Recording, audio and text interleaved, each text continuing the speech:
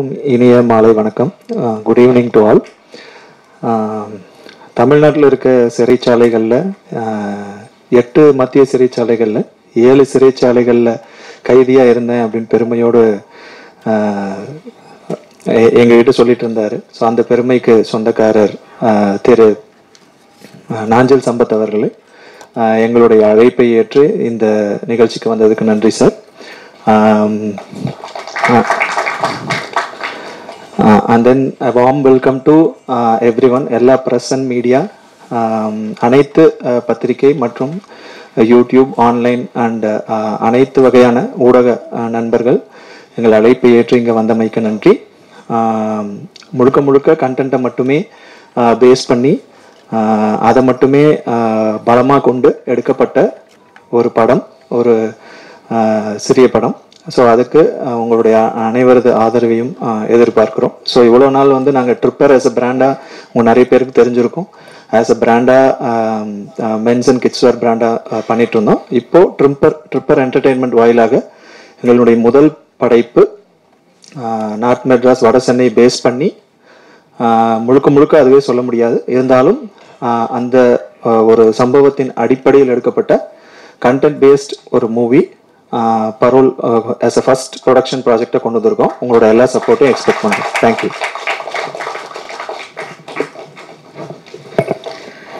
Parole என்ற சொல் குற்ற விசாரணை முறை சட்டத்தில் காணப்படவில்லை. ஆனால் இந்திய தண்டனை சட்டம் பிரிவு 130 கீழ் விளக்கமாக காணப்படுகிறது. சிறை தண்டனை அனுபவித்துக் கொண்டிருக்கும் ஒருவரை இடையில் நிபந்தனையின் பேரில் தற்காலிகமாக விடுவித்தலே பரோல் எனப்படும். அண்மை காலங்களில் சில உயர்நீதிமன்றங்கள் மனிதாபிமானத்தின் கவனத்தில் கொண்டு கைதிகளை பரோலில் விடுவித்து வருகின்றன. அப்படி தன் தாய்க்காக அண்ணனை தம்பி பரோலில் எடுக்கும் கதையே இந்த கதைக்களம். இந்த கதையில் முக்கிய கதாபாத்திரத்தில் நடித்திருக்கும் RS கார்த்திக் அவர்களை உங்கள் முன் பேச அழைக்கிறோம். எல்லாருக்கும் வணக்கம். இந்த டைமில் அவருடைய பிஸியான டைமை எங்களுக்காக ஒதுக்குன நாஞ்சில் சம்பத் ஐயாவுக்கு முதற்கண் வணக்கம். அப்புறம் பத்திரிகை நண்பர்கள், ஊடகவியல் எல்லாருக்குமே நன்றிகள். நார்மலாக ஃபஸ்ட்டு கூப்பிட்டாங்க, அதான் யோசிக்கிறேன் என்ன பேசுதுன்ட்டு ஃபர்ஸ்ட்னு. இங்கே சினிமாவில் புதுசாக வரவங்களுக்கு அவங்க நம்புறது பேக்ரவுண்ட் கிடையாது, கதை அப்படின்றத எங்கள் டீம் நாங்கள் ஆணித்தனமாக நம்புகிறோம். ஸோ அதை நம்பி படத்துடைய கதையில் பிரம்மாண்டம் இருக்கும், படம் எடுக்கிறதுல பிரம்மாண்டம் இல்லை, அது அந்த கதை தான் ஒரு வெற்றி அப்படின்றத நம்பின ட்ரிப்பர் என்டர்டெயின்மெண்ட் மது பிரதருக்கு நன்றி, ஏன்னா எங்களை நம்பி படம் பண்ணதுக்கு. அதுக்கப்புறம் captain of the ship Dwarak ராஜா ஐயா வச்சு அப்படி கூப்பிடலாம். இந்த கதை எனக்கு வந்தது நான் ரொம்ப சந்தோஷப்படுறேன். பிகாஸ் ஒருவேளை நான் இந்த படத்தில் நடிக்காமல் இந்த மாதிரி ஆடியோ லான்ச்சோ ரிலீஸ் ஆனதுக்கப்புறம் இந்த படத்தை நான் தேட்டரில் பார்த்துருந்தேன்னா கண்டிப்பாக நானே மூஞ்சிலே குத்திருப்பேன், இந்த மாதிரி படம் நமக்கு கிடைக்கலையே அப்படின்ட்டு. அந்த மாதிரி நான் ஒரு சில படங்கள் ஃபீல் பண்ணியிருக்கேன். ஸோ இந்த படம் அந்த லிஸ்ட்டில் இல்லை. நல்ல வேளை நான் அந்த படத்தில் நடிச்சிருக்கேன். பிகாஸ் இந்த கதை கேட்கும் போதே எனக்கு அந்த கதை ரொம்ப பிடிச்சிருந்தது. மெயினாக என்னுடைய கேரக்டர் நேம் கோவலன். அதுக்கப்புறம் இது டபுள், நாங்கள் 2 பேரும் நானும் லிங்காவும் பண்ணுறோம் அப்படின்னு சொல்லும் போது இன்னும் கொஞ்சம் ரொம்ப சந்தோஷமாக இருந்துச்சு. பிகாஸ் ஒரு தனி ஃபீல் இருக்கும் அது எங்கள் கதைக்குள்ளே. அது அப்புறம் சொல்கிறேன். இப்போது இந்த படத்தில் ஒர்க் பண்ண கேமரா டிஓபி மகேஷ் எனக்கு நன்றி. அதுக்கப்புறம் மியூசிக் டைரக்டர் ராஜ் பிரதருக்கு நன்றி. அப்புறம் எடிட்டர் முனிஷ் அவருக்கும் நன்றிகள். அப்புறம் இந்த படத்தில் வேலை செஞ்ச டெக்னீஷியன்ஸ், அசிஸ்டன்ட் டைரக்டர்ஸ், ஏன்னா எங்களுடைய தொல்லைங்களை அவங்க தான் தாங்கிக்கிட்டாங்க. அது அப்புறம் சொல்ல நினைக்கிறேன். ஓகே, சபரீஷ், திலீப், அரவிந்த், தமிழ், அப்புறம் அஜித், ஜகன், ஜோஜின் விட மாட்டிங்களே. அப்புறம் எங்கள் கூட நடித்த மேக்மணி, என்னுடைய ஃபஸ்ட்டு சீனியராக வந்தால் ஷார்ட் ஃபிலிம் பண்ணும்போது எங்களுக்கு பேரா பண்ண கல்பிகா அண்ட் மோனிஷா. அப்புறம் வேறு யாராச்சும் வந்துட்டு நான் யோசிச்சு இருக்கேங்க, எல்லாரையும் சொல்லிட்டு புரியல. வினோதினி மேடம், ஜானகி மேடம், இவங்க எல்லாருக்குமே என்னுடைய மனமார்ந்த நன்றிகள் மட்டும்தான். ஓகே, இந்த படம் சிம்பிளாக சொல்லணும் அப்படின்னா ஒரு அம்மா 2 பசங்க மேலே வச்சுருக்கிற பாசம். It's a triangular love story. அம்மாவுக்கும் 2 பசங்களுக்கும் நடுவில். இது வரைக்கும் நார்த் மெட்ராஸ் ஸ்கிரிப்ட் அப்படின்னும் போது எல்லாருமே வயலன்ஸ் காமிச்சிருப்பாங்க. இந்த படத்தில் வயலன்ஸ் இருக்கும். பட் நார்த் மெட்ராஸில், பிகாஸ் நான் நார்த் மெட்ராஸ் அங்கே வந்து எல்லாமே உங்களுக்கு ரா எமோஷன்ஸாக இருக்கும். அது காதலாக இருந்தாலும் சரி, பாசமாக இருந்தாலும் சரி, அழுகையாக இருந்தாலும் சரி, கோபமாக இருந்தாலும் சரி, எல்லாமே ராவாக இருக்கும். இங்கே இருக்க மாதிரி கம்ப்ரஸ்டு ஜேபெக் ஃபார்மேட்டில் இருக்காது. அது ஃபுல் ரா ஃபார்மேட்டில் இருக்கும். ஸோ அதுதான் இந்த படம். இந்த படம் நவம்பர் 11 ரிலீஸ் ஆகுது. நீங்கள் எல்லோரும் சப்போர்ட் பண்ணுங்கள். தியேட்டரில் வந்து எல்லோரும் படம் பார்த்து இந்த படம் சக்ஸஸ் ஆச்சுன்னா இந்த மாதிரி கண்டென்ட்டை மட்டுமே, அதாவது அண்டர்லைன் த வேர்ட், கண்டென்ட்டை மட்டுமே நம்பி படம் எடுக்கிற நிறைய படங்களுக்கு இது ஒரு பூஸ்டாக இருக்கும். நன்றி. நிகழ்ச்சியில் அடுத்து நாம் பேச அழைக்கிறோம். யசோதா போன்ற பல படங்களில் இவர் முகம் அறிமுகம், தமிழுக்கு புதுமுகமாக அறிமுகமாகும் பரோல் நடிகை கல்பிகா அவர்களை பேச அழைக்கிறோம்.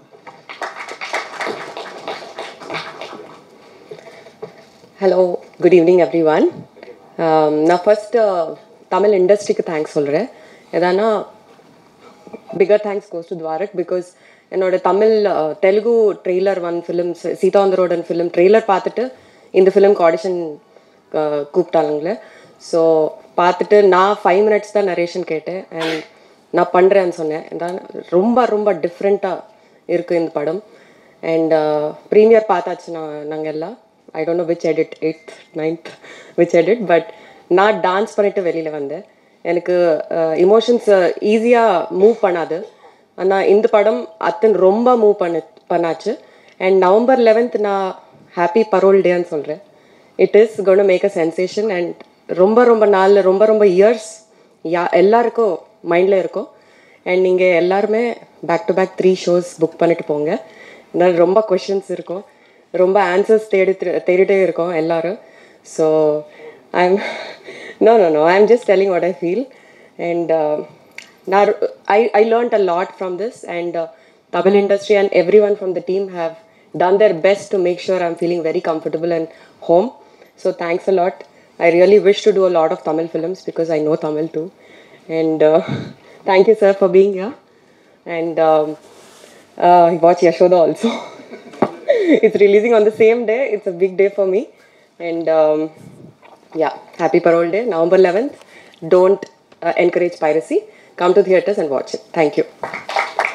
தேங்க்யூ. அடுத்து நாம் பேச அழைக்கிறோம். சூரரை போற்று போன்று படங்களில் இசை சேர்ப்பு செய்த இசையமைப்பாளர், காற்றும் நல் இசையாகும் நம் காதுகளில் கேட்கும் போது பரோல் படத்தின் அறிமுக இசையமைப்பாளர் ராஜ்குமார் அமல் அவர்களை பேச அழைக்கிறோம். தேங்க்யூ ஸோ மச் நீங்கள் எல்லாம் இங்கே வந்ததுக்கு. ஐயா, உங்களுக்கும் வணக்கம். உங்களோட பேச்சுக்களில் ரெகுலராக கேட்டு நிறைய கற்றுட்ருக்கேன் நான். ரொம்ப நன்றி நீங்கள் வந்ததுக்கு, உங்களோட நேரத்துக்கு ரொம்ப நன்றி. ஆக்சுவலாக அதான் அவர் சொன்ன மாதிரி எல்லோரும் தேங்க் பண்ணியாச்சு. ஸோ நானும் அதே தான் பண்ண போகிறேன். ஒரு டெபியூ மியூசிக் டைரக்டருக்கு இது ரொம்ப ஒரு ட்ரீம் ப்ராஜெக்ட். இந்த மாதிரி ஒரு ப்ராஜெக்ட் கிடைக்காது ஆக்சுவலாக. And I'm very thankful for that. Dwarak என்னை நம்பி என் கூட ஒர்க் பண்ணதுக்கு. ரொம்ப இன்ஸ்பைரிங்கான படம். நான் இந்த படத்தில் ஒர்க் பண்ணியிருக்கேன் அப்படின்றது இல்லாமல் நான் பார்க்கும்போதே அந்த படம் ரஃப் எடிட் பார்க்கும்போதே ரொம்ப இன்ஸ்பைரிங்காக இருந்தது. ஸோ அதுக்கான பேக்ரவுண்ட் ஸ்கோர், அதுக்கப்புறமா அதோட சாங் ஒர்க் எல்லாமே படத்தில் அவ்வளோ விஷயங்கள் இருந்தது. ஸோ அதை வச்சு ஒர்க் பண்ணுறதுக்கு ரொம்ப இன்ட்ரெஸ்டிங்காக இருந்தது. கேரக்டர்ஸ் எல்லோரும் ரொம்ப அமேசிங் பர்ஃபார்மன்ஸ். டெஃபினட்டாக நீங்கள் நவம்பர் 11th ரிலீஸ் ஆகும்போது நீங்களே பார்ப்பீங்க. ஸோ நவம்பர் 11th அது உங்களுடைய படம். ஸோ அதுக்கு நீங்கள் ஃபுல் சப்போர்ட் கொடுக்கணும். தேட்டருக்கு பாருங்கள், ஃபேமிலியோடு பாருங்கள். இங்கே வந்திருக்கிற எல்லா பத்திரிகை நண்பர்களுக்கும் ரொம்ப நன்றி. உங்களை பார்க்கும்போது ரொம்ப சந்தோஷமாக இருக்குது. இதை நல்லபடியாக நீங்கள் கொண்டு போய் சேர்த்துருவீங்கன்ற ஒரு நம்பிக்கை இருக்குது. So thank you all once again. November 11th parole.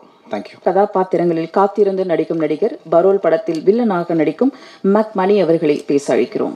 அனைவருக்கும் எனது மாலை வணக்கம். பத்திரிகை நண்பர்கள், ஊடகத்துறை நண்பர்கள், அப்புறம் சோஷியல் மீடியா வந்திருக்கிற எல்லா நண்பர்களுக்கும், அப்புறம் வந்திருக்க பெரியவர் ஐயா நாஞ்சில் சம்பத் ஐயா அவர்களுக்கும் என்னோட மாலை வணக்கம். இது என்னோடய 2வது மேடைன்னு நினைக்கிறேன். ஐ திங்க் ஃபஸ்ட்டு ட்ரிப்புன்னு ஒரு படத்துக்கு நான் இந்த மாதிரி ஒரு ப்ரெஸ் மீட்டில் நின்று பேசியிருக்கேன். இது என்னோடய 2வது மேடை. அதுக்கு ரொம்ப முக்கியமான காரணம்னு சொல்லணும்னா, ஃபஸ்ட்டு நான் கண்டிப்பாக எப்பயுமே என்னோடய சகோ துவாரக் ராஜா தான். எனக்கு கிட்டத்தட்ட ஒரு 12 வருஷமாக நாங்கள் பழக்கம். ஒரு ஷார்ட் ஃபிலிம் பீரியட்லேருந்து நிறைய முயற்சிகள் எல்லாமே நடந்து போயிருக்கு. அதை தாண்டி இன்றைக்கி எனக்கு இவ்வளோ பெரிய ஒரு ரோல் கொடுத்து அதில் நான் நிற்க வச்சதுக்கு, இந்த இடத்துல நிற்க வச்சதுக்கு ரொம்ப முக்கியமான காரணம் துவாரக் ராஜா. ரொம்ப தேங்க்ஸ் அக்கோ. அப்புறம் ப்ரொடியூசர் மதுசூதனன். ஸோ இந்த கேரக்டருக்கு நான் இதை பண்ணலாம் அப்படின்னு அவரும் கேட்டதுக்கு, அவர் என்னை அக்செப்ட் பண்ணதுக்கு ரொம்ப ரொம்ப பெரிய தேங்க்ஸ். ஏன்னா இது ஜென்ரலாக அந்த டீம் ஒர்க்குன்னு எப்பயுமே சொல்லுவோம். ஆக்சுவலாக டீம் ஒர்க்குன்னு, ஆனால் இது உண்மையாகவே சொல்லணும்னா இது டீம் ஒர்க் தான். ஏன்னா நாங்கள் எல்லாருமே வந்து ரொம்ப வருஷமாக ட்ராவல் பண்ணிகிட்ருக்க ஒரு team from the short ஃபிலிம்ஸ்லேருந்து. So இது அதுக்கான ஒரு இது தெரியும் உங்களுக்கு எல்லாருக்குமே இந்த படம் பார்க்கும்போது. ஏன்னா படத்தை பற்றி ஜென்ரலாக நம்ம பேசக்கூடாது, நம்ம ஒர்க்கை வந்து பார்க்குறவங்க தான் பேசணும். நவம்பர் 11 இந்த படம் வந்து தேட்டரில் ரிலீஸ் ஆகுது. எல்லாருமா இதுக்கு தேட்டருக்கு வந்து ஆதரவு கொடுங்க. தேங்க்யூ. தேங்க்யூ. அடுத்து நாம் பேச அழைக்கிறோம். காதல் கசக்குதையா அறிமுக படத்தோடு தங்கிலீஷ் மாலை நேரம் என்ற குறும்படத்தை அடுத்து இயக்குனரின் அடுத்த படம் பரோல். வடசென்னை கதைக்களத்தோடு பல படங்கள் வந்துள்ளன. ரத்தமும் சதையுமாக பரோல் புதிய கதை சொல்ல போகிறது. இயக்குனர் துவாரக் ராஜா அவர்களை உங்கள் முன் பேச அழைக்கிறோம். எல்லாருக்கும் வணக்கம். ரொம்ப பயமாக இருக்குது எனக்கு. ஐயா ரொம்ப நன்றி.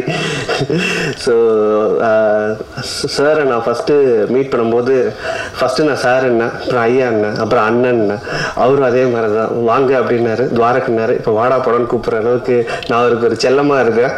எனக்கு ரொம்ப சந்தோஷம். ரொம்ப நன்றி நீங்கள் வந்ததுக்கு. ரொம்ப ஹாப்பி.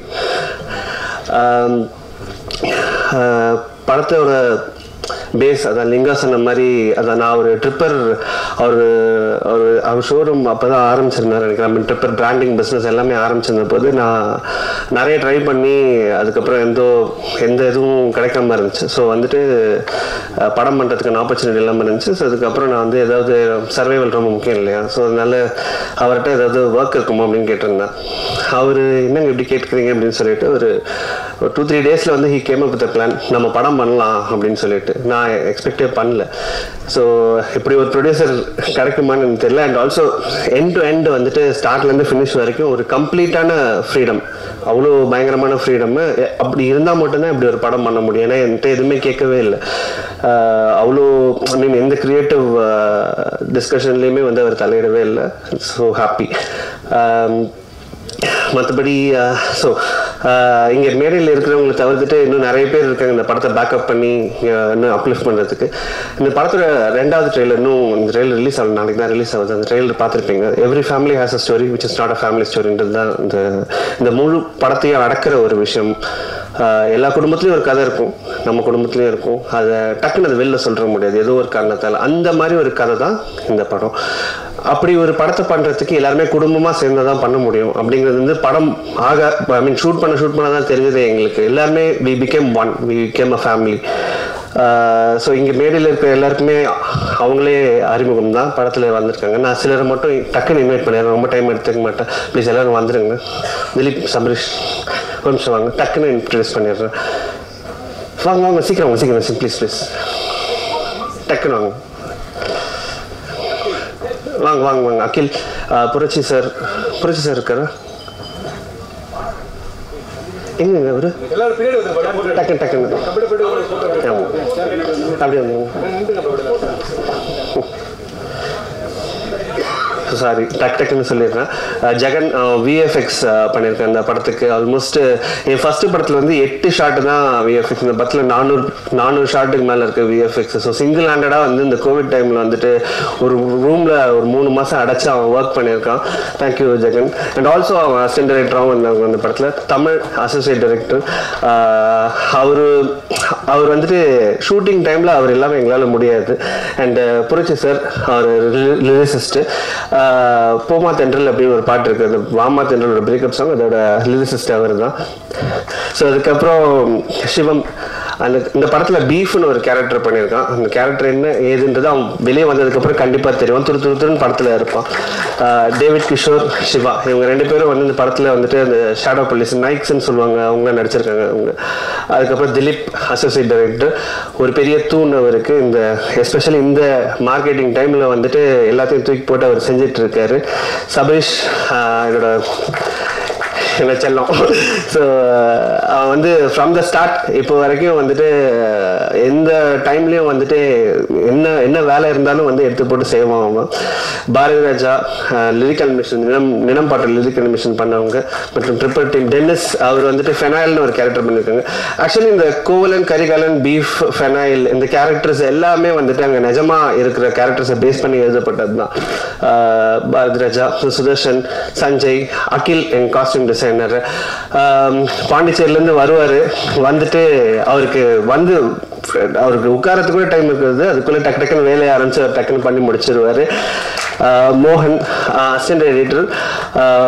ரொம்ப இந்த 3 years ட்ராவலில் ஆல்மோஸ்ட் தினமும் நான் மீட் பண்ணுற ஒரு ஃபேஸ் வந்து மோகன் தான். தேங்க்யூ மோகன். அப்புறம்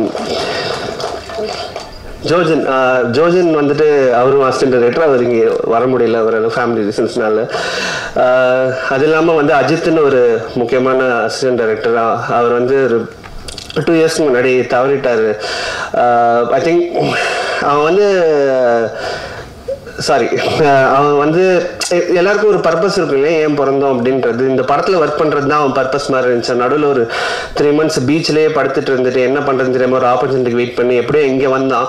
வரும்போது ஃபஸ்ட்டு வந்துட்டு இந்த ஃபஸ்ட்டு 3 days வந்துட்டு ரெட்டில் ஷூட் பண்ணோம். இல்லை ரெட்டுன்றாங்களே, ரெட்டுனா என்ன அப்படின்னு கேட்குற அளவுக்கு தான் இருந்தால், எங்கே ரெட் இருக்குது எல்லாரும் ரெட்டுன்னாங்க. ரெட்டு கேமரா சொல்கிறாங்கடா அப்படின்னு சொல்லிட்டு பிறகு இந்த இதில் ஸ்டார்ட் பண்ணுவோம். ஆல்மோஸ்ட் லாஸ்ட் ஷெடியூல் வரும்போது அவன் எல்லாத்தையும் எடுத்து போட்டு செய்கிற அளவுக்கு அவன் அந்த அளவுக்கு அவன் முன்னேறினான். அதுக்கப்புறம் ஒரு ட்ரெயின் ஆக்சிடெண்ட்டில் தவறிட்டான். இந்த படத்தோட ஸ்டார்டிங்கில் அவன் ஃபேஸ் வரும். நான் ஒரு பாயிண்ட்டுக்கு மேலே அவன் ஃபேஸ் இந்த படத்தில் வரும். அதுக்காக இந்த படம் நிறைய பேர்கிட்ட போய் சேரணும். This industry mist a film maker அப்படின்னு சொல்லிட்டு தான் வந்துட்டு அதை ஸ்டார்ட் பண்ணியிருப்பேன். So will miss you Ajith. மற்றபடி கேமராமேன் மகேஷ்ஜி, அவரும் நானும் பெரம்பூர் வாசி தான். அவர்கிட்டே சொன்னதில்லை எதுக்காக அவர் இந்த படத்தில் போட்டேன், இப்போ தான் அவருக்கு சொல்ல போகிறேன். இந்த பெரம்பூரில் இருக்கிறவங்களுக்கு வந்துட்டு வியாசர்பாடி பற்றின ஒரு இன்ஃபர்மேஷன் எப்பயுமே வந்துகிட்டே இருக்கும். நம்மளுக்கு அது ரொம்ப லார்ஜர் சைஸ்லேயே நம்ம இமேஜின் பண்ணிகிட்டே இருப்போம். நம்ம அந்த ஒரு இமேஜினேஷன் வந்து இந்த படத்தில் யூஸ் பண்ணலான்னு சொல்லிட்டு தான் வந்துட்டு அவரை ஃபஸ்ட்டு போட்டது. அதுக்கப்புறம் ராஜ்குமார் சார், அவர் வந்துட்டு உங்களுக்கு வந்து இந்த படத்தில் வந்து வீணை, தபலா, ஃப்ளூட்டு, பியானோ, இந்த மாதிரி இந்த ட்ரெடிஷ்னல் இன்ஸ்ட்ருமெண்ட்ஸ் எதுவுமே வந்துட்டு வராது. சவுண்ட்ஸ் எல்லாமே இப்போ நீங்கள் கேட்ட மாதிரி இந்த லார்ஜர் தென் லைஃப் சவுண்ட்ஸாக சிந்தசைசஸாக தான் இருக்கும். எல்லாமே புரோக்கன் இன்ஸ்ட்ருமெண்ட்ஸால் ஏற்படுற சவுண்ட்ஸு, அதை வச்சு மியூசிக் பண்ணியிருக்காரு. ஸோ அது ஒரு ஃபேண்டமாக தெரியும் படத்தில். நடிச்சிருக்கிறவங்க எல்லாருக்கும் சொல்லவே தேவையில்ல, அவங்க பெர்ஃபார்மன்ஸே பார்த்து தெரிஞ்சிருக்கும். But I O them a lot. ஏன்னா லிட்ரலாக சம் டேஸ் வந்துட்டு ஒரு நாளைக்கு 100 ஷாட் 150 ஷாட் எடுக்க வேண்டியது இருக்கும். அதிகபட்சம் 40 ஷாட் எடுப்பாங்க. 3 இல்லை 4 times 180 வந்து ஆல்மோஸ்ட் காலைல 9 மணிக்கு ஆரம்பிச்சோன்னா அடுத்த நாள் காலைல 5 மணி வரைக்கும் எடுப்போம். Most tiering. அண்ட் இந்த கேரக்டர்ஸ் பண்ணுறது, இந்த சீன்ஸ் பண்ணுறதுன்றது வந்து ரொம்ப எக்ஸாஸ்டிங் ஆனது. எல்லாரும் பொறுமையாக எனக்காக நடிச்சு கொடுத்துருக்காங்க. Thank you so much. Janaki ma'am வந்துட்டு அவங்க அந்த அம்மா கேரக்டர் நடிச்சிருக்காங்க. இந்த படத்தை பொறுத்த வரைக்கும் எல்லா பிரச்சனைகளும் வந்து ஆண்களால் வரும், எல்லா பிரச்சனையும் பெண்களால் முடியும். ரொம்ப ஸ்ட்ராங்கான பெண் கேரக்டர். அதில் வந்து அம்மா கேரக்டர் அவங்க பண்ணியிருக்காங்க. அவங்க ஒரு ஃபேப் ஜாப் பண்ணியிருக்காங்க. ஸோ அவங்களும் இன்னைக்கு மிஸ் பண்ணிட்டோம். Thank you. Vinodhini ma'am. Okay, Vinodhini ma'am வந்துட்டு நான் ஒரு சீன் வந்துட்டு சொல்ல போனேன். அவங்க வந்துட்டு அந்த ஒரு சீன் கேட்டுட்டு அந்த சீனில் இன்னொரு கேரக்டர் இருந்துச்சு. அந்த கேரக்டர் என்ன, அது கொஞ்சம் இன்ட்ரெஸ்டிங்காக இருக்கே அப்படின்னு சொன்னாங்க. அது சொன்னேன், இந்த கேரக்டர் மட்டும் கேரக்டரோட சின்ன டிஸ்கிரிப்ஷன் கொடுத்தேன். கதை சொல்லுங்க அப்படின்ட்டாங்க. திடீர்னு நான் கதை சொல்கிறதுக்கு ப்ரிப்பேர்டாகவே போகல. ஒரு அப்படியே அடிச்சு பிடிச்சி ஒரு மாதிரி கதை சொன்னேன். நான் அவங்களுக்கு ரொம்ப பிடிச்சிச்சு. நான் சொன்ன ஒரு சீனுக்கு நடிக்கிறதா இருந்தவங்க வந்துட்டு ஆல்மோஸ்ட் ஒரு 30 to 40% ஆஃப் த ஃபிலிமில் வர மாதிரி இருப்பாங்க. ஒரு படப்படன்ட்டு அவங்க கடத்துகிற டென்ஷன் வந்துட்டு ஒரு த்ரில்லர் படத்தில் கிடைக்கிற டென்ஷனாக இருக்கும். அவங்க பர்ஃபார்மன்ஸ் அவ்வளோ பயங்கரமாக இருக்கும். அகைன் அவங்களும் வந்துட்டு ஒரு பெண். இந்த படத்தில் எல்லா பிரச்சனையும் வந்துட்டு ஆண்கள் ஆரம்பிப்பாங்க, பெண்கள் முடிப்பாங்க. அதுவும் அவங்களும் அந்த ஒன் ஆஃப் த இதுதான். நன்றி. இன்னைக்கு வந்து என்ன சொல்கிறது, கொஞ்சம் காமன் கம்போஸ்டாக என்னால் இருக்க முடியல. என்னோட சன் வேறு ஹாஸ்பிட்டலில் இருக்காப்புல. ஸோ இன்கேஸ் நான் ஏதாவது பதில் சொல்லும் போது இல்லை எதுனா ரொம்ப சீரியஸாக இருக்க மாதிரி இருந்துச்சுன்னா திமிர் கிடையாது, தாழ்மையாக தான் சொல்லுவேன். ரொம்ப நன்றி. தேங்க்யூ. நன்றி. தேங்க்யூ. அடுத்து நாம் பேச அழைக்கிறோம். நெடுநல் வாடை, எம்ஜிஆர் மகன், ஆலம்பனா, கடமையை செய் போன்ற படங்களில் உதவி ஒளிப்பதிவாளராக இருந்து இன்று பரோல் படத்தில் ஒளிப்பதிவாளராக இருக்கும் மகேஷ் திருநாவுக்கரசு அவர்களை பேச அழைக்கிறோம். எல்லாருக்கும் மாலை வணக்கம். தெரியல, புரியல. Thank you for all. எல்லோரும் வந்ததுக்கு ரொம்ப நன்றி. படம் பாருங்கள், 11 ரிலீஸ் ஆகுது. Thank you all. அவருடைய ஒர்க்கு இவ்வளோ ஃபாஸ்ட்டாக இருக்கும்னு நினைக்கிறேன். Thank you so much. அடுத்து நாம் பேச அழைக்கிறோம். இவர் அரசியல் பேச்சில் அனல் கக்கும், இலக்கியத்தில் ஒரு இனிமை பொங்கும், கட்சியின் கொள்கைக்காக காலம் தந்த பாதையில் பயணித்தவர், போராட்டம் பல கண்டவர். அண்ணாவும் திராவிடமும் இவரது இரு கண்கள். அரசியல் களத்திலிருந்து திரைக்களத்துக்கு பயணித்தவர், எழுத்தாளர், பேச்சாளர், நடிகர் நாஞ்சு சம்பத் ஐயா அவர்களை இப்போது வாழ்த்துரை வழங்க அன்புடன் அழைக்கிறோம். தமிழை உயிரே வணக்கம். பரோல் யாருக்கும் கிடைப்பதில்லை. ஆனால் வருகிற 11ஆம் தேதி தமிழர்களுக்கு கிடைக்கிறது, எல்லா தமிழர்களுக்கும்.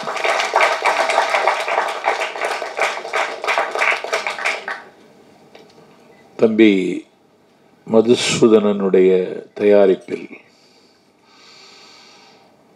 தம்பி துவாரக் இயக்கத்தில் தம்பி கார்த்திக்கும் லிங்காவும் கதாநாயகனாக நடிக்கின்ற இந்த பரோல் வாகை சூட வேண்டும் என்று வாழ்த்துவதற்காக நான் வந்திருக்கிறேன். நீலத்திரைகடல் ஓரத்தில் நின்று நித்தம் தவம் செய்யும் குமரி எல்லையின் எல்லையிலிருந்து வரவேண்டுமா வரவேண்டாமா என்று எனக்குள்ளே ஒரு பட்டிமன்றம் நடக்க துவாரக்ராஜிடத்திலும் பஷீரிடத்திலும் தயாரிப்பாளர் மதுசூதனிடத்திலும் எளியவன் என்னை அறிமுகம் செய்த என் ஆரியூர் தம்பி அருண் பாண்டியன், சென்று வாருங்கள், நீங்கள் தான் சீஃப் கெஸ்ட் என்று என்னை தூண்டி உங்கள் முன்னால் நான் நிற்கிறேன். நான் வருவதால் இந்த படத்திற்கு ஒரு புதிய வெளிச்சம் கிடைக்கும் என்று நான் நம்பி வரவில்லை. ஆனால் தமிழ்நாட்டின் அரசியலை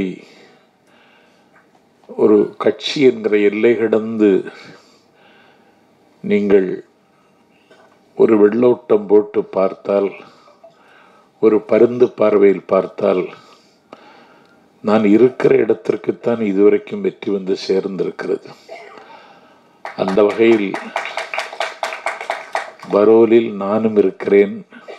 ஆகவே இந்த படத்திற்கு வெற்றி கிடைக்கும் என்று நான் நம்புகிறேன்.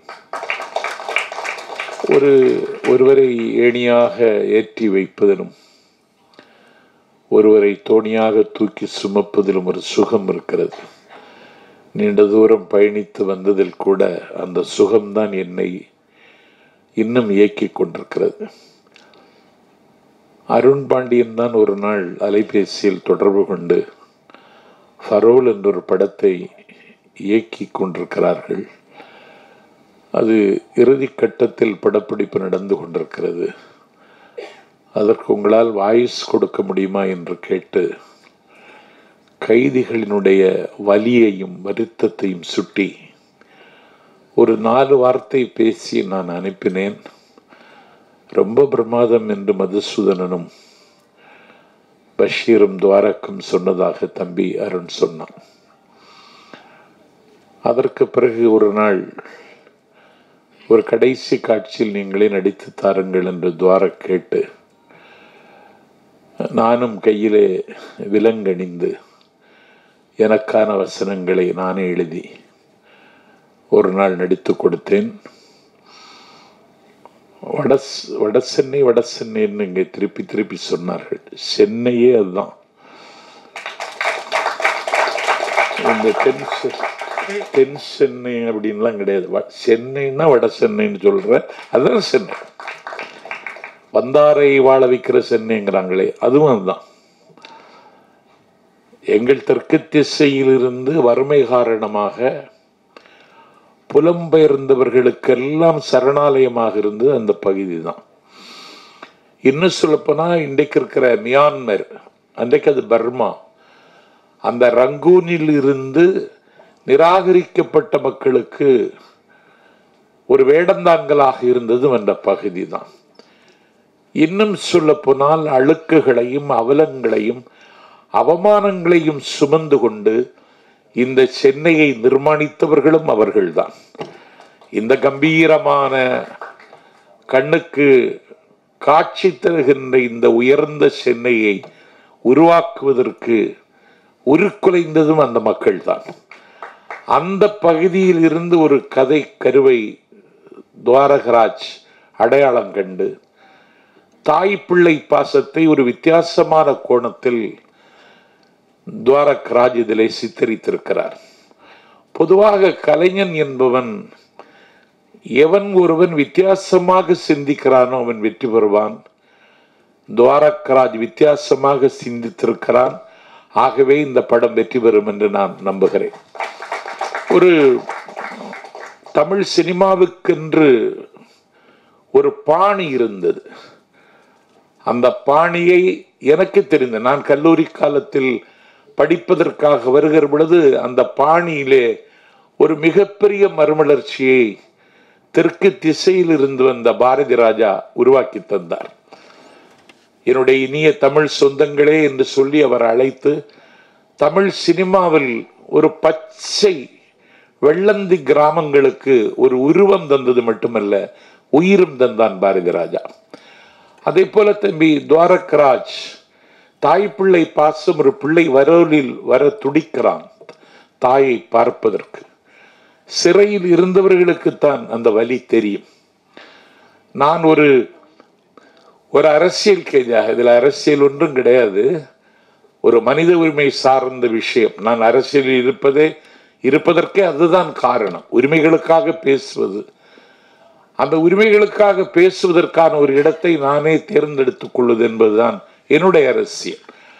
ஆனால் இன்றைக்கு ஒரு ஸ்டேன் சுவாமி ஒரு அன்லாஃபுல் ஆக்டிவிட்டீஸ் ஊப்பா சட்டத்தில் கைது செய்யப்பட்டு 80 வயதில் பழங்குடி மக்களுக்காக தொண்டாற்றுவதற்கு சென்ற இடத்தில் அவர் கைது செய்யப்பட்டு அவர் சிறைச்சாலையில் இருக்கிற பொழுது அவருக்கு ஸ்ட்ரோக், பக்கவாதம் வந்து அவர் குடிக்க வேண்டிய தண்ணீரை ஒரு தமிழர் எடுத்து தாங்கிக் கொள்ளக்கூடிய அளவிற்கு அவர் கை வலுவிழந்ததற்கு பிறகு கூட அவரை பரோலில் விடவில்லை.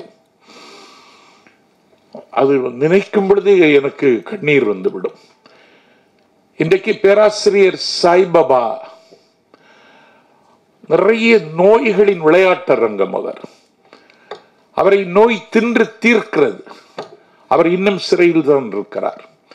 ஆகவே ஒரு மிருக நியாயம் இல்லாத மிலேச்சத்தனத்தில் இன்றைக்கு உரிமைகளை பற்றி கவலைப்படுகிறவர்கள் உயிர் வாழ முடியுமா என்கிற அளவிற்கு ஒரு நெருக்கடி எனக்கு தலைக்கு மேல் வாளாக தொங்குகிற காலத்தில் அதையே மையமாக வைத்து ஒரு படத்தை இயக்க வேண்டுமானால் அதற்கு ரொம்ப துணிச்சல் வேண்டும். அந்த துணிச்சல் துவாரகராஜுக்கு வந்திருப்பதற்காக நான் அவரை பாராட்டுகிறேன். அதே நேரத்தில் படம் வெற்றி பெற வேண்டும். சந்தைப்படுத்துவதிலே நாம் தோற்றுவிடக்கூடாது. பிரம்மாண்டமாக கட்டியமைத்து படம் பிடிப்பு தொடங்குவதற்கு முன்னாலேயே விளம்பரம் செய்து பெரிய கட்டமைப்பையும் பிரம்மாண்டத்தையும் அனாயசமாக எழுப்பி கொண்டு வருகிற படங்களை போய் பார்க்கிற பொழுது அதிலே ஒன்றுமே இல்லை. அந்த படத்தையோ அந்த படத்தில் நடித்தவர்களையோ நான் சொல்ல விரும்பவில்லை. அந்த படத்தில் ஒன்றும் இல்லை. நான் அன்றைக்கு பேசிக் கொண்டிருக்கும் பொழுது சொன்னேன், சில சின்னஞ்சிறிய கனவுகளோடு இந்த திரையுலகத்திலே கால் பதிக்கிறவர்கள் வெற்றி பெற்று விடுகிறார்கள். அந்த வகையில் இந்த படம் ஒரு வித்தியாசமான கதை. ஒரு தாயினுடைய தாய் பிள்ளை உறவை சித்தரிக்கிற கதை. பரோலில் வருவது என்பது ரொம்ப கொடுமை. 25 ஆண்டு காலம் 16 வயதில் கைதாகி தன்னுடைய வசந்த நாட்கள் அனைத்தையும் சிறைச்சாலையில் கழித்து விட்டுத்தான் என் தம்பி பேரறிவாளனுக்கு பரோல் கிடைத்தது. நானே ஒரு மாணவர்களை தூண்டிவிட்டேன் என்ற ஒரு வழக்கில் கைது செய்யப்பட்டு கோவை மத்திய சிறையில் நான் கைதியாக இருக்கிறேன். அப்பொழுது வழக்கறிஞர்கள் போராட்டம், ஜாமீனில் வர வேண்டும் என்று பரபரப்பு எனக்குள் பற்றி கொள்கிறது. ஒரு பிரச்சார களத்தில் நான் ஒரு முக்கியமானதாக கருதப்பட்டேன், அன்றைக்கும் இன்றைக்கும், உயிரோடு இருந்தால் நாளைக்கும். அப்போது நான் வெளியே வர வேண்டும், வழக்கறிஞர்கள் போராட்டம். என்னுடைய உடன் பிறந்த தம்பியே வழக்கறிஞராக இருந்தாலும் வழக்கறிஞர்கள் போராட்டம் என்று அறிவித்து விட்டால் அண்ணனை விடுவிப்பதற்கு கூட கோர்ட்டில் ஆஜராக மாட்டார்கள். இது வக்கீல் தர்மம். ஆனால் எனக்கு வக்கீல் இல்லை, ஆனால் வெளியே வர வேண்டும். நான் சிறைச்சாலையில் இருந்து கொண்டே காணொளி மூலம் திருப்பூர் குற்றவியல் நடுவர் மன்றத்தினுடைய நடுவருக்கு வழக்கறிஞர்கள் போராட்டம் நடந்து கொண்டிருப்பதால் எனக்காக வாதாட யாரும் இல்லை, நானே எனக்காக வாதாடுகிறேன். என்னை குற்றவியல் நடுவர் மன்றத்திற்கு அழைத்து வருவதற்கு ஜெயில் சூப்பரிண்டெண்டன்ட், சிறை கண்காணிப்பாளருக்கு மெமோ அனுப்புங்கள் என்று சிறைச்சாலையில் இருந்தே நான் கேட்டேன். உடனடியாக மெமோ அனுப்பப்பட்டு பலத்த போலீஸ் பாதுகாப்போடு நான் திருப்பூர் குற்றவியல் நடுவர் மன்றத்திற்கு அழைத்து செல்லப்பட்டேன். எனக்கான விடுதலைக்கு நானே குற்றவியல் நடுவர் மன்றத்தில் வாதாடினேன். இரவெல்லாம் படிக்கிற பழக்கம் எனக்கு. கம்பிக்குள்ளே நான் அடைபட்டு கிடக்கிறேன். வெளியிலே வராந்தாவில் லைட் இருக்கும், அந்த வெளிச்சம்தான் படிப்பதற்கு எனக்கு கிடைக்கும். இரவு 10:30 மணி இருக்கும். படித்து கொண்டிருக்கும் பொழுது 10:30 மணிக்கு செய்தி சொல்லிட்டாங்க, திருப்பூர் குற்றவியல் நடுவர் மன்றம் உங்களுக்கு ஜாமீன் தந்து விட்டது என்று. எனக்கு ரொம்ப மகிழ்ச்சி, நாளைக்கு வெளியே போகிறேன் என்ற ஒரு மகிழ்ச்சி. நான் காலையிலே எழுந்தவுடனே நான் அன்னைக்கு போயிடுவேன் அப்படின்னு கைதிகள்கிட்ட, அந்த கைதிகள்ங்கிறது சிறைச்சாலையில் நீங்கள் எனக்கு அனுபவம், பாதி பேர் நிரபராதிகள், குற்றமே செய்யாமல் 10 ஆண்டுகள் 15 ஆண்டுகள் சிறைச்சாலையிலே இருக்கிறார்கள். அவர்களோடு பேசி நான் போயிடுவேன் அப்படின்னு சொல்லி என்கிட்ட இருந்த வேட்டி, சட்டை, டிஷர்ட்டு, பேஸ்ட்டு, ப்ரஷ்ஷு, நான் நிறைய பழம் கொண்டு தந்தாங்க எனக்கு. பழம், பிஸ்கட்டு, பன்னு, ரொட்டி எல்லாத்தையும் கைதிகளுக்கு கொடுத்துட்டு ஒரு கைதி வந்து என்கிட்ட, நீங்கள் தான் போகிறீங்களே, எனக்கு துணியெல்லாம் வைக்க பெட்டி இல்லை, உங்கள் பெட்டியை தாங்களேன் அப்படின்னு கேட்டார். என்கிட்ட ஒரு எக்கோலாக் பெட்டி இருந்து நான் அதை எடுத்து அவர்கிட்ட கொடுத்துட்டு நான் 10 மணிக்கு அவங்கள்ட்ட கையசைத்து கண்ணீர் சிந்தி நான் விடைபெற்று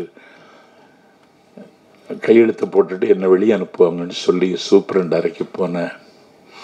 வாங்க உட்காருங்கன்னு சொல்லி, கையெழுத்து போடுங்கள், விடுதலைக்காக அல்ல, மீண்டும் உங்கள் மீது ஒரு விலங்கு போடப்படுகிறது, நீங்கள் இன்று முதல் தேசிய பாதுகாப்பு சட்டத்தில் கைது செய்யப்படுகிறீர்கள் என்று என்னை தேசிய பாதுகாப்பு சட்டத்தில் கைது செய்தார்கள்.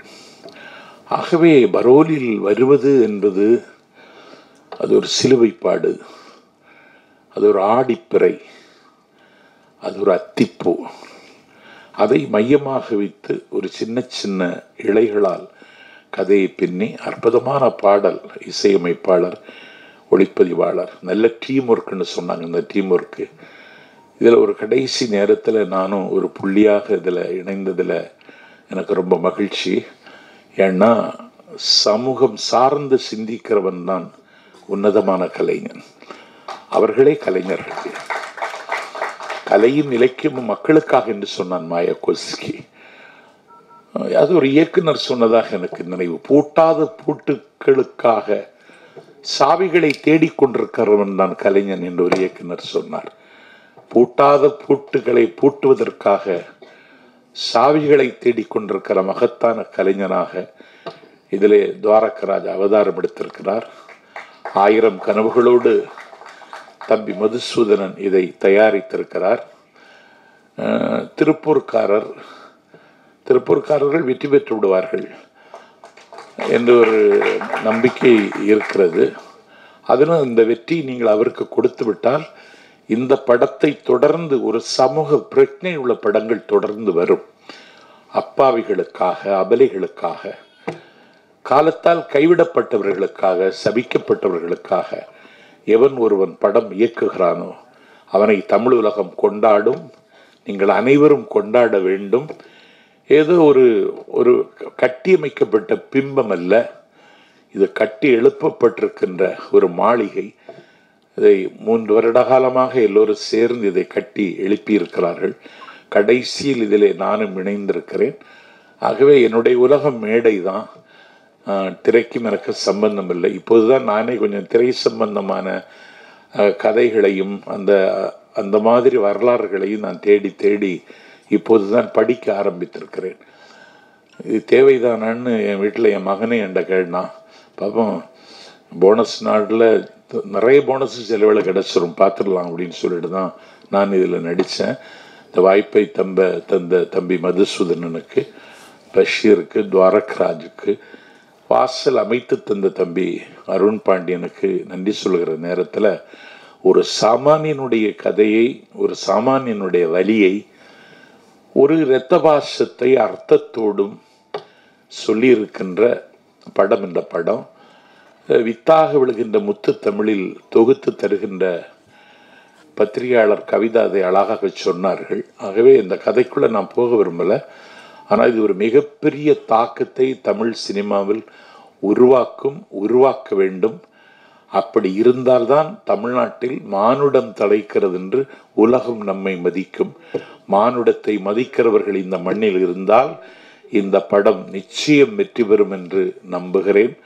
அந்த வெற்றிக்கு உழைத்தவர்களுக்கு, வியர்வை பாசனம் செய்தவர்களுக்கு, விடிய விடிய வினையாற்றியவர்களுக்கெல்லாம் என்னுடைய வாழ்த்துக்களும் வணக்கங்களும்.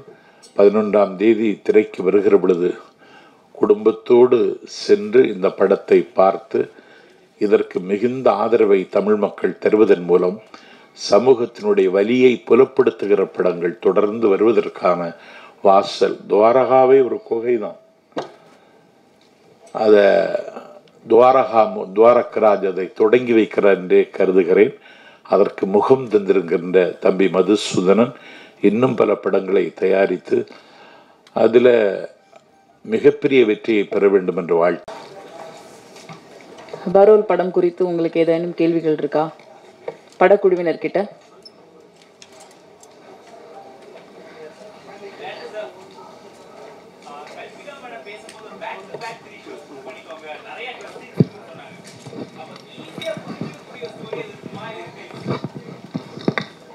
ஹலோ.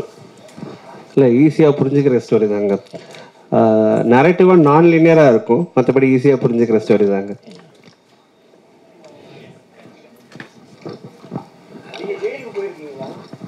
இல்லை, நான் ஜெயிலுக்கு போகிறேன். ஆமாம், ஆனால் சரி கைதிகள் மீட் பண்ணியிருக்கேன் நான் இந்த படத்துக்காக. இந்த கதை சம்மந்தப்பட்ட சில இதுக்கு கம்ப்ளீட்டாக ஃபிக்ஷன் கிடையாது. ஒரு சின்ன பேஸ் வந்துட்டு நிஜமான இன்ஸ்பிரேஷன் தான். அவங்களெல்லாம் மீட் பண்ணிட்டு தான் வந்து இந்த கதை பண்ணேன். சொல்றது அந்த மக்களை வந்து ஏதோ என்னை பொறுத்தளவில் குறைவான குற்ற உணர்வோட பார்க்கக்கூடியவர்களாக நீங்க தீர்மானிக்கிறீங்கன்னு நினைக்கிறேன்.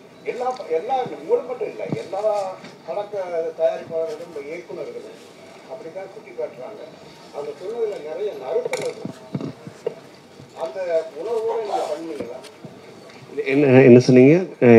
இல்லை, இந்த உணர்வுக்கு முன்னாடி எதை சொன்னீங்க?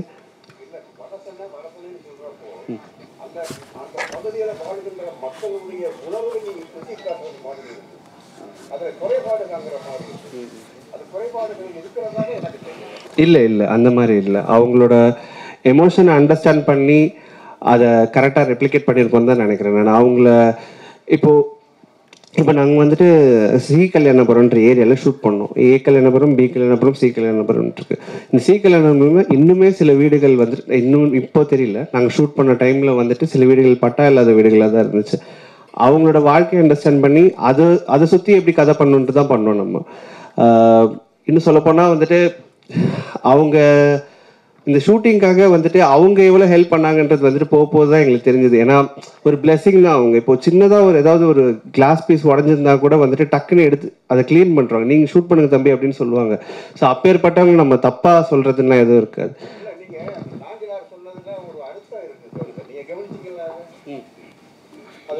அப்படி இல்லைன்னா அது அவர் மட்டும் மாற்ற முடியாது. இப்போ நான் இன்னைக்கு தொடங்கி வச்சுருக்கேன். அது ஒரு ஜாகிரபிக்கலாகவும் வட சென்னை தென் சென்னை அப்படின்னு ஆயிடுச்சு. ஆனால் அதை ஒரு துவாரகராஜோ நாஞ்சில் சம்பத்தை உடனே மாற்ற முடியாது. ஆனால் இதுதான் உண்மை.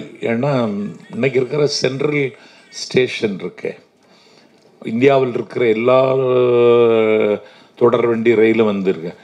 இதை விட பழமையான ஸ்டேஷன் ராயபுரம். அந்த ராயபுரம் ஸ்டேஷன் தான் பழமையான ரயில்வே ஸ்டேஷன். அது மாதிரி நீங்கள் யாரையும் குறைத்து மதிப்பிடுவதை நினைக்கப்படாது. இங்கே சாப்பிட்ற பிரியாணியை விட வட சென்னையில் போய் பிரியாணி சாப்பிட்டா அது டேஸ்டாக இருக்கும். அதை நான் அனுபவிச்சிருக்கேன். அதனால இது ஒரு காலப்போக்கில் உருவாகி இருக்கிற மாற்றம். அதனுடைய வளர்ச்சிக்கும் அதனுடைய வனப்புக்கும் அதனுடைய வசீகரத்திற்கும் நிறைய பங்களிப்பை இனி வருகிறவர்கள் தர வேண்டும். தந்தால் அதனுடைய முகமும் மாறும். அந்த சென்னையினுடைய வேறு அங்கே தான் இருக்கு.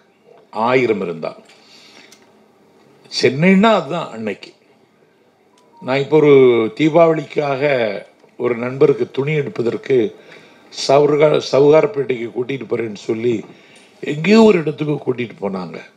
நான் இதனடா மொஹஞ்சதாரோ ஹரப்பா மாதிரி இருக்குன்னு சொல்லி நானே வியந்துட்டேன். அந்த அளவுக்கு உழைக்கிற, உருப்படியாக உழைக்கிற மக்களினுடைய கொள்ளிடம் அந்த பகுதி. அதனுடைய முகத்தை மாற்றுவதற்கு அந்த பகுதியில் இருக்கிற மக்கள் முன்வர வேண்டும். இதில் ஒரு இயக்குனரோ ஒரு அரசியல்வாதியோ அதை உடனடியாக மாற்ற முடியாது. அதை நவீனமாக கட்டியெழுப்ப வேண்டிய ஒரு வரலாற்று கடமை அரசுக்கும் மக்களுக்கும் இருக்கிறது. கட்டி எழுப்புவார்கள். கட்டி எழுப்புவதற்கு நாம் குரல் கொடுக்க வேண்டும். இவ்விழாவிற்கு வந்து சிறப்பித்த அனைவருக்கும் அன்பும் நன்றியும். Thank you so much. பை. என்ன வேணும்? சரி.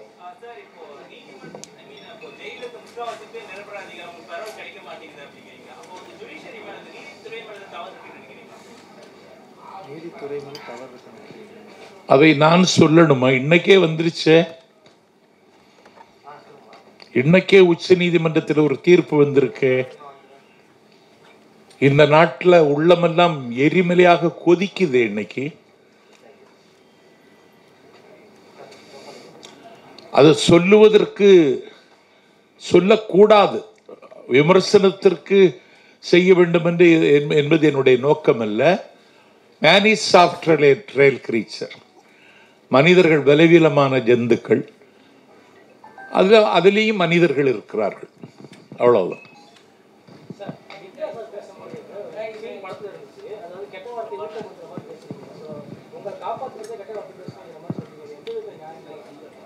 என்ன காப்பாற்று? லிங்காவா?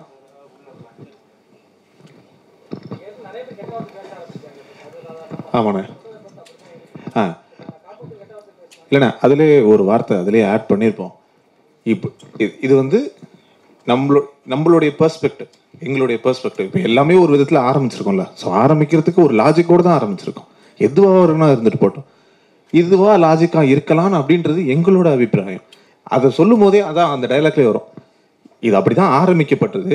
காலங்காலமாக மருவி இப்போ ஏன் பேசுகிறோம், எதுக்கு பேசுகிறோன்னே தெரியாமல் பல பேர் கெத்துக்கு பேசுகிறோம், பல பேர் கோவத்தில் பேசுகிறோம், பல பேர் சும்மா ஜாலிக்கு பேசுகிறோம், ஃப்ரெண்ட்ஸுக்குள்ளே பேசிக்கும் போது பேசுகிறோம், எல்லாமாவும் பேச ஆரம்பிச்சிட்டோம். ஸோ இது நீங்கள் ஒரு பர்டிகுலர் சாராரை மட்டும் நீங்கள் கை காட்டக்கூடாது. எல்லாருமா தான் சேர்ந்து கலெக்டிவாக தானே பண்ணுறோம் அப்படின்றது தான் நாங்கள் அதில் சொல்ல வந்தது. நீங்கள் வெறும் இந்த ஏரியாவில் இருக்கவங்க இப்படி பேசுகிறாங்க அதனால அவங்க அப்படி கீழே பார்க்குறதும், ஏன் இப்போ ஹாலிவுட் படங்கள் எடுத்துக்கிட்டாலும் அவங்களும் பேசுகிறாங்க, இன்னும் இங்கிலீஷில் பேசுகிறாங்க, அவ்வளோதானே வித்தியாசம். இதில் மேலே கீழே எதுவுமே கிடையாது. அதுதான் நாங்கள் முன்வைக்க விருப்பப்பட்டது. அதுதான்.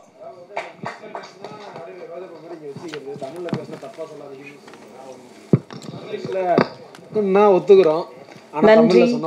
நன்றி. படத்தை விரைவில் பார்க்க போறோம். படம் பார்த்துட்டு நிறைய பேசலாம். நன்றி.